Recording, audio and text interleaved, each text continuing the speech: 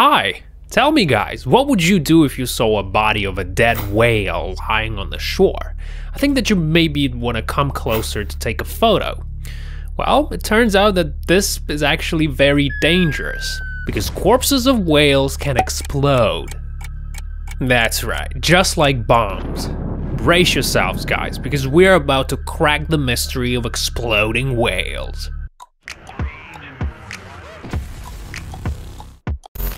Whales that are brought ashore are always dead.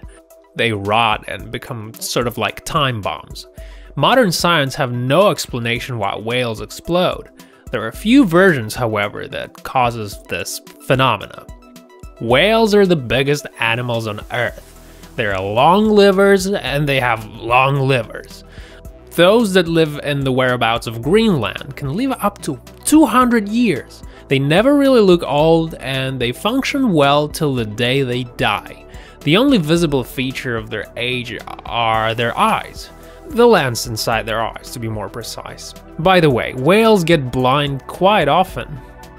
But that's not a problem for a creature like whale, because their hearing is actually extraordinary. They don't have any ears like most animals.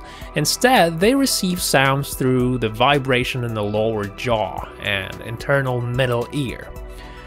And the sounds they make are incredible. Whales are the loudest animals in the world. It's like you can sense them 15,000 kilometers away. They're not aggressive and they wouldn't want to attack you. Humans are not included in their diet. Although, if you swim too closely, they can accidentally hurt you. Because if you compare yourself to a whale, you'll seem sort of a bit like a little ant. So, an encounter like that can end up tragic. It is especially dangerous if a whale was once hurt by humans. People who hunt whales are in great danger too. Whales are very smart, you know. They can overthrow a big whaler boat if they want to, so I wouldn't recommend hunting whales. Or any other animals. So interestingly, whales can live without food for like 8 months. But in the summertime, they actually eat quite a lot. They can eat up to 3 tons of food in a day. Every time a whale inhales, it takes in so much water it exceeds its body weight 3 times. The biggest whale of all is the blue whale. The blue whale is the biggest animal on the planet. The biggest blue whale found by people was 33.5 meters long. Its weight was 176 tons. It was found not far from the South Shetland Islands. Can you believe that a heart of this whale was about the size of a car? Whales are loners, and they always swim alone. And boy, they swim a lot, like seriously. Sometimes you can see a skeleton of a blue whale in a museum. So how come whales get brought ashore?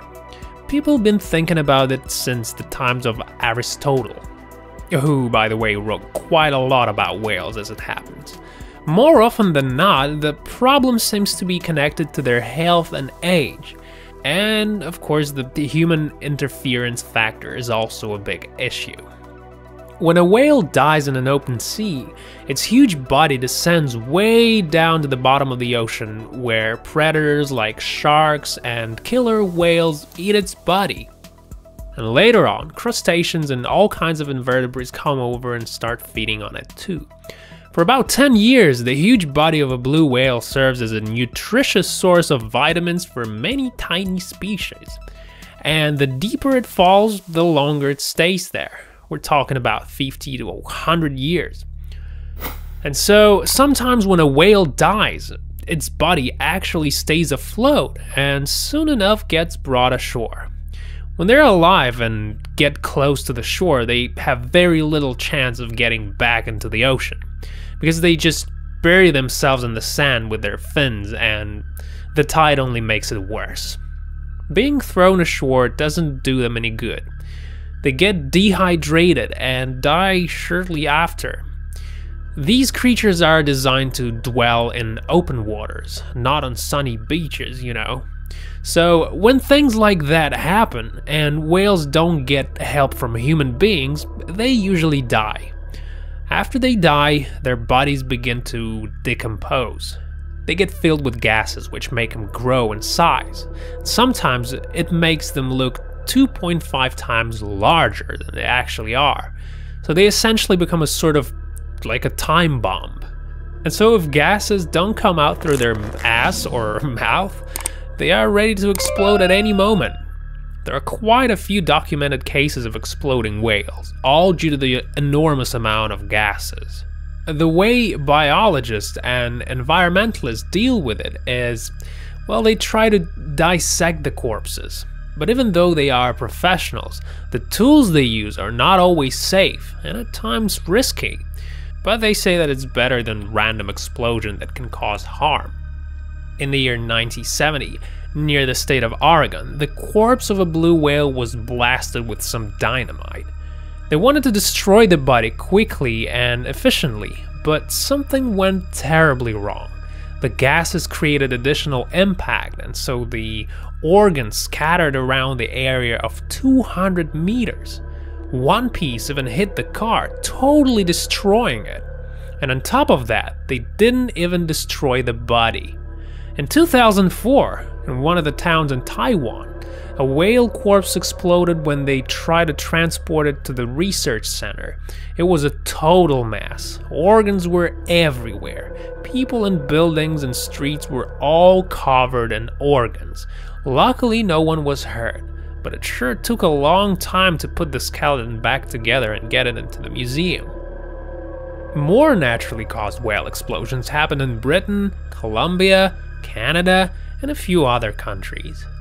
So if you guys ever see a huge swollen corpse, do not come anywhere near it. This can be very dangerous. Also, think twice before you decide to make a selfie right in front of it. Alright you guys, if you like this video, make sure you share it with your friends, press the like button, and remember to subscribe. More interesting stuff is on the way. See ya!